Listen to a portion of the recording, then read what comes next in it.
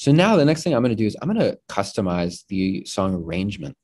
So for This Is Amazing Grace, I'm going to be welcoming everybody to church. So I kind of want to actually double this intro section. So check this out. All you have to do is go to edit arrangement. And now these blocks, you can drag these blocks around anywhere you want.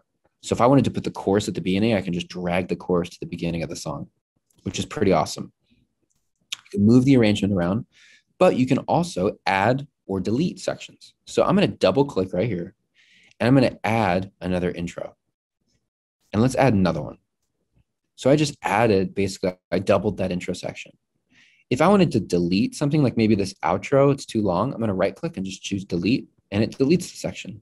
When you make those changes, the cues automatically update and change to what you changed it to. So it saves so much time as a worship leader because you can customize your entire track arrangement and your click and cues are going to be automatically what we call dynamically updated.